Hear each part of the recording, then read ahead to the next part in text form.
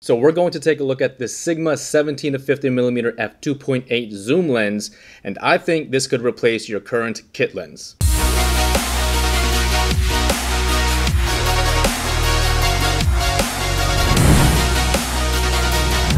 Hey, what's up everybody? Welcome to the channel. This is Kevin Mendoza, and today we're going to go over the Sigma 17-50mm f2.8 zoom lens, and this is a very good replacement in my opinion for your current kit lens. Having started off shooting with Canon APS-C models, I know that their kit lens is an 18-55mm f3.5 to 5.6, and all that means is at the lens's widest angle at 18mm, its lowest f-stop is going to be 3.5, and as you zoom in, that f-stop increases up to 5.6, and you cannot go lower than these f-stop values with their respective focal lengths. In simplest terms, you're not going to get much light at your widest angle at 18mm, and it gets darker as you zoom in towards 50mm. And this goes the same for Sony's kit lens, except the focal range is from 16mm to 50mm. Now this is Sigma's 17-50mm f2.8. That's right, it's not an f2.8 to 3.5 or 5.6, it's an f2.8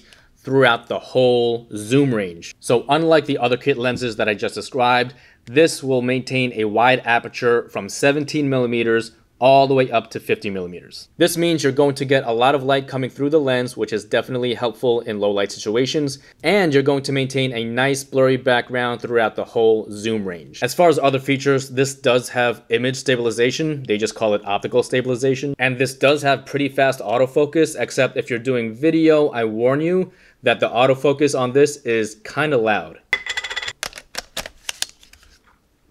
Alright, so let's see if you could hear this.